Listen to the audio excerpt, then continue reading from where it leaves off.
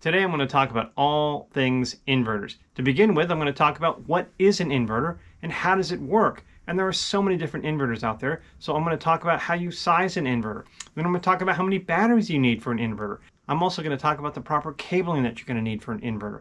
And then I'm going to actually talk about and even test different types of inverters. And finally, after that, I'm going to talk about how an inverter differs from a gas generator and how an inverter differs from a portable power station. So stay tuned because we have a lot to talk about today. So this is an inverter, but to tell the story of why you need this and how this works, we first have to talk about the battery and the relationship between the inverter and the battery. So the battery, as we all know, stores electrical energy in the form of chemical energy. But here's the thing, this is DC energy, direct current energy. And your house uses AC energy, alternating current. So to take that direct current and turn it into alternating current, this device, this inverter, has a bunch of these. Just a little switch. Now it's not a big switch like this that you'd use to turn on a light. It's a little switch like this. But it's a switch. Because remember, it's alternating current. It goes up and it goes down. So what this does is it turns on and turns off that DC energy, and it flips it back and forth, back and forth. So there's a bunch of these in there. So it takes that straight DC, and it turns it on, turns it off. But it makes it a square. So there's also other stuff in here that turns that square that's going up and down into a sine wave, like this. And so on the end of this, you get AC energy that's usable in your house. There are so many inverters out there on the market. Picking the right inverter can seem daunting, if not overwhelming. How do you pick the right inverter? Well, it's actually very simple as soon as you understand two words, power and watt. So let's break that down a little bit. Every inverter has a number. This one is 1200W. That's 1200 watts. That's the amount of power that this unit can output. So what you do is you match that to your needs. So let's say you want to run 5 light bulbs that are 100 watts each. So that's 500 watts of power that you're going to need. So this inverter could run that no problem. So you just match your power needs to the power output of the inverter. So it's really, really straightforward once you understand watt and power. So you're thinking, okay, Professor, I match my power needs with the power output of the inverter. I get that, pretty straightforward. But what about the voltage? This 24 volt, 12 volt, 48 volt, what does all that mean? Well, in general, the higher the power, the higher the voltage. So let's break that down. Let's say you need to run 12,000 watts of power. That's a huge inverter. Now, you don't want to run it on 12 volt. You're going to want to run that on 48 volt. Now, reverse that. Say you only want to run 2 light bulbs that are 50 watts each. So you need 100 watts of power. Well, then you could use a 12 volt inverter. And those are general rules of thumb. Small load, small power needs use a small voltage, 12 volt. Then high wattage needs, high power needs use a higher voltage. Now that's a general rule of thumb, and we'll get into that a little bit more when we get into different types of inverters. So now I'm going to show you how simple it is to match your battery with your inverter. Now it does involve some math, but it's very, very simple, so don't be frightened. To begin with, you want to make sure that both your power inverter and your battery are at the same voltage. In this case, they're both 12 volts. Now we're going to take this number, 1500 watts, and divide it by 12 volts. That's going to give us 125 amps. That's the maximum amount of current that's going to go through this. So back to our battery. This is a 12 volt battery that can do 100 amps of current. So in this case, we would actually need 2 batteries to match this inverter. So it's very, very straightforward to do. Now that we know the maximum amount of current that's going to go through the system, we can pick our cable. And each one of these cables can handle a different amount of current. So we want to match that to our system. Now in our case, we need something that can do 125 amps. So this here can do about 20 amps. Way, way, way too small. This is a 4-gauge wire. Do maybe 85 amps. Way, way, way too small. Now this is a 2-gauge cable. It can do about 125 amps. So this would technically work. But this is a 2-aught cable. This thing can push up to 200 amps. So really, I would recommend something bigger. Now, you don't want to go minimum requirement. This technically would work, but you really want to bounce up to something a little bit bigger, and I'll tell you why.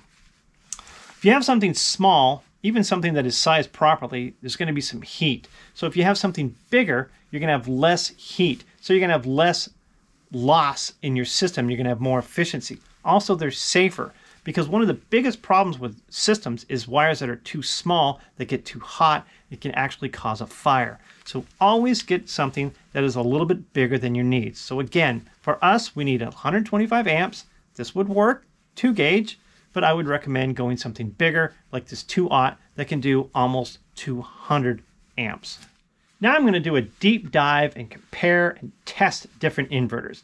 Remember at the beginning of the video I said that all inverters work pretty much the same. They take DC energy, they flip it back and forth, and they turn it into AC energy. Well, not all inverters do as good of a job. Some are better at it than others. Some are more efficient than others. So we're going to test, and I'm going to show you why cheap inverters are to be avoided and why a good quality inverter is better for your system and will be more cost effective in the long term. So I'm going to be using different tools to do a series of tests to show you the differences between cheap inverters and nice inverters. Different load, different capacities, different efficiencies, stuff like that. But first thing I want to talk about is safety.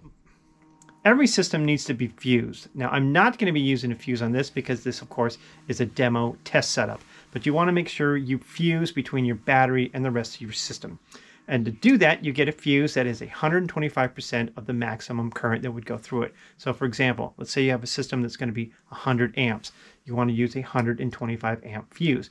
There's different fuses you can use. This is a terminal fuse. I love using them because they're easy to put on.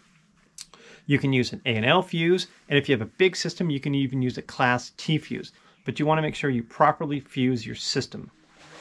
The next thing is consider using a resistor when you hook up your battery to your inverter. So you're going to hook up your positive to your battery. And then when you hook up your negative to your battery, you could potentially see a spark. And that's because when you complete the circuit, you can send a large amount of energy into the inverter, and that creates that spark. So to get around that, what you do is you put this on your battery, and then you put this on the end of your resistor, and that reduces the likelihood of having a spark. Just something to consider if you don't want to see that spark. So now I want to highlight the differences between an inexpensive inverter and a quality inverter. So this is a cheap 1500 watt 12 volt inverter. This is a mid-range but really nice 2000 watt 12 volt inverter. I really like using this inverter, but I want to show you the differences. To start with, the voltage. This inverter says 110 volt on it, and you can see it only does 110 volts. This one does 120 volts. You can see right here it has a 120 volt output. So starting off, this one is already at a lower voltage. To me, one of the most frustrating and potentially damaging reasons to not buy a cheap inverter is the rated power versus the actual power. So the blue cheap inverter that's hooked up says it can do 1500 watts. I have it attached to my space heater, which should do about 1300 watts. So watch this. Turn it on. Look at the load. Not even 700 watts. Should be about 1300 watts. So let me show you what they're doing. Look at how low that voltage drops. So this can cause damage to appliances or to anything you hooked up to it. So it is a huge reason not to buy a cheap inverter. Now both did put out a pretty decent sine wave even under load. There it is with no load. There's a little bit of a load. Not bad. And here's the nicer inverter. I'll put a little load on that. You see, not that bad a sine wave. Just for comparison, I hooked up this really cheap inverter to show you what its output is. And you can see there's that stepped square output that I was talking about. You definitely don't want this because this can cause a lot of inefficiency, a lot of heat, and it can even damage a lot of equipment. So you definitely don't want to have an inverter that has a stepped or modified sine wave. These can cause a lot of problems and are to be avoided at all costs. Another consideration is what they call idle consumption, and that is the amount of energy that the unit uses just on but not doing anything. And it can be a silent killer. It can drain your batteries if it's a high number. So here on this cheaper inverter, it's 1.7 amps. So that means when the unit is on and it's doing nothing, it's still going to be taking 1.7 amps. And you times that times your 12 volts, that'll tell me how many, that'll tell you how many watts it's using just to be on. So let's compare that to the other inverter. So you can see on this inverter, the idle consumption is significantly less. It's 0.9. So that is something to consider with the cheap inverters, is they're going to use more energy just being on, just because the efficiency of the unit is not as good as a higher quality unit. And that can be considerable. The cheaper inverter is going to use almost twice the energy just being on. So if you have this somewhere where it's remote and you need it on 24 hours a day, that could really add up and cause you to have more batteries in your system. So this is a little bit more of an advanced topic, but I want to show you real quick. I have my tester in here, and that middle light is the only one on. And that means it has an open ground. You can see there's no grounding rod on it. Let's go over to the other inverter. Now this one also shows open ground, but you can see right here it does have a grounding rod. So just something to consider when building out your system. So earlier in the video I said a standard rule of thumb is 12 volt is good for small systems. But you can get a 4,000 watt 12 volt inverter. Here it is. But it does come with drawbacks. The biggest is the wire needed. This is going to be pushing over 300 amps. So you're going to need massive wiring. So yes, you can get a 4,000 watt or even bigger 12 volt inverter. There are drawbacks to using a large 12 volt power inverter. Every inverter that I've talked about today is what's known as a high frequency inverter. But that's not the only type of inverter out there. There are other types. There's low frequency inverters. And remember I talked about how this one has a bunch of switches in it and it takes the DC and turns it into AC. Well, a low frequency inverter works the same way, except it has a massive transformer in the middle of it. So it actually physically separates the DC side and the AC side, and it can take really big inductive loads.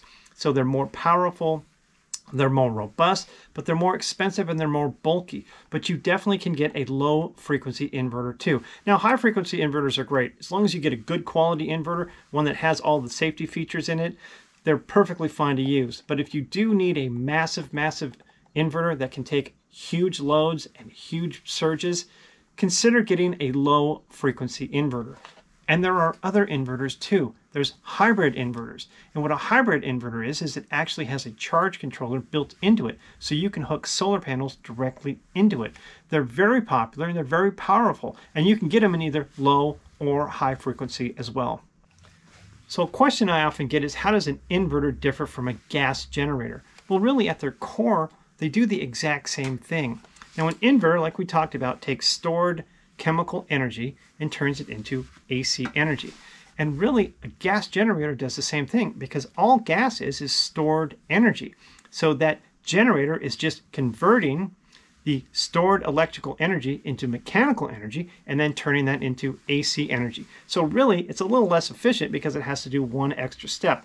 But they're very similar. They're just converting stored energy into AC energy. The last thing I want to talk about is what's the difference between a solar generator or a portable power station versus an inverter. Well, there really is no difference. A portable power station just has an inverter built into it, and then it has other things in it as well. It's got a charger, usually it's got an AC charger and a solar charge controller, and it's got a battery in it and a bunch of other electronics. But at its core, it just has an inverter. So really the only difference is a power station has an inverter built into it, where an inverter is just an inverter. So if anybody has any questions about anything you've seen today, please leave a comment below. As always, like, comment, share, subscribe. It really helps out the channel. And I will talk to everyone soon.